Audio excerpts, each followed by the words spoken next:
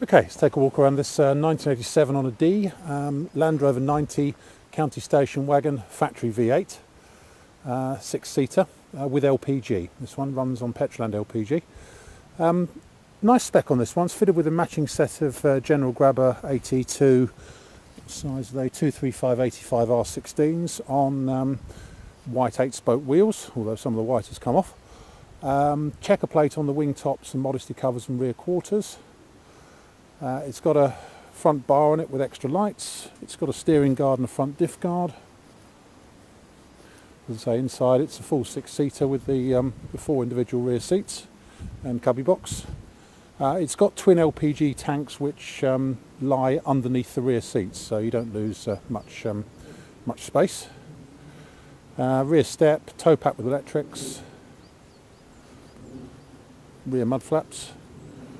That's about it. Right, let's walk around and pick out some good bits and bad bits. It was repainted from the original beige in 2001, according to the history, and the paintwork now is looking a little bit tired, with a lot of lacquer lift, especially on the bonnet and it's a little bit sort of here and there, but mainly on the bonnet areas, and a lot of paint loss here and there. So, but it was, say, painted 12 years ago, now showing its age.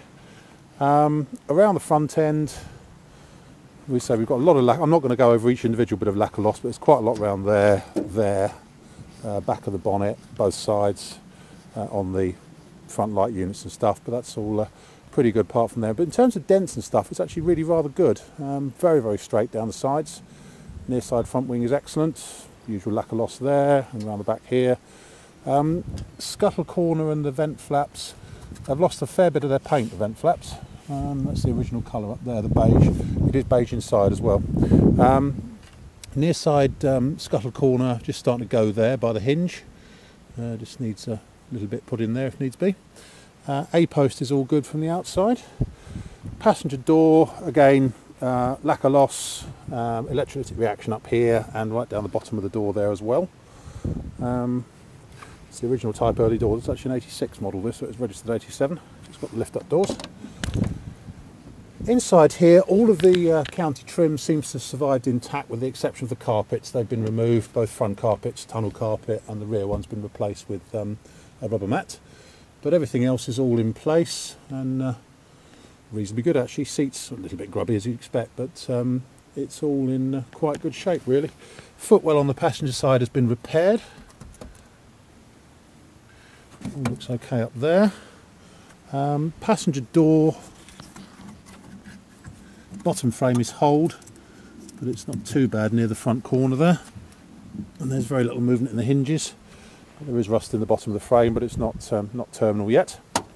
That's just some mud. We've just gone through a puddle. Near side rear wing again. Quite a bit of lacquer loss on the near side rear wing. And up here, around the tail end, cross member all looks okay from here. It's actually quite nice underneath this one by the look of it.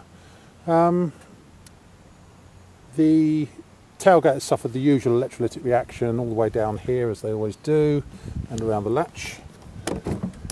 Inside here in the back, there's your twin LPG tanks, one under there, one under there. So it's quite a nice installation actually, because it doesn't impinge upon space too much. Tailgate, actually very good. Yeah, very good tailgate on this one.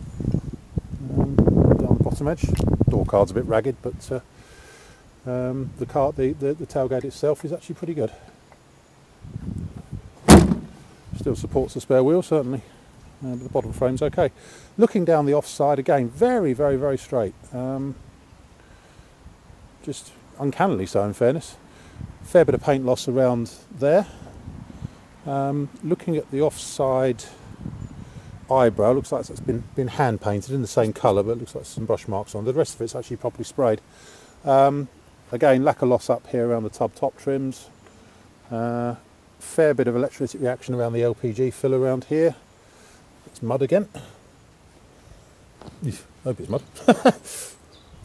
And to wash that off, especially off my fingers. The passenger door, the driver's door, we'll come back to that in a minute. Driver's side scuttle corner is all very good indeed, just bubbling up slightly there just above the hinge, but A-post all looks good. Offside front wing, Again, all looks pretty good.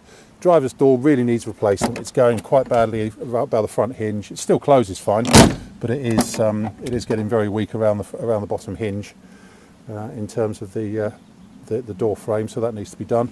Hello, that mirror's fallen off again. I'll put that in there. Driver's footwell, again, as you can see in there, all looks quite looks like it's been repaired. Yeah, it's had a section put in the corner. Not too bad. Driver's seat's good. That's all nice in there. Yeah, so just really the driver's door frame is poor. It's a lot of movement in the hinges where the skin's flexing and stuff. That's about it. There you have it, really. It's a proper V8, one that runs on both petrol and LPG equally well and runs really nicely, actually. That's about it. My name's Simon. You can reach me in the office on 0118 907 1495, or you can go to our website, which is www.motodrome.co.uk for any further info. We take part exchanges, we take Visa and MasterCard, credit cards and debit cards with a 2% surcharge for credit cards, and we can have it shipped or delivered anywhere you like in the world, obviously at a cost. That's about it. And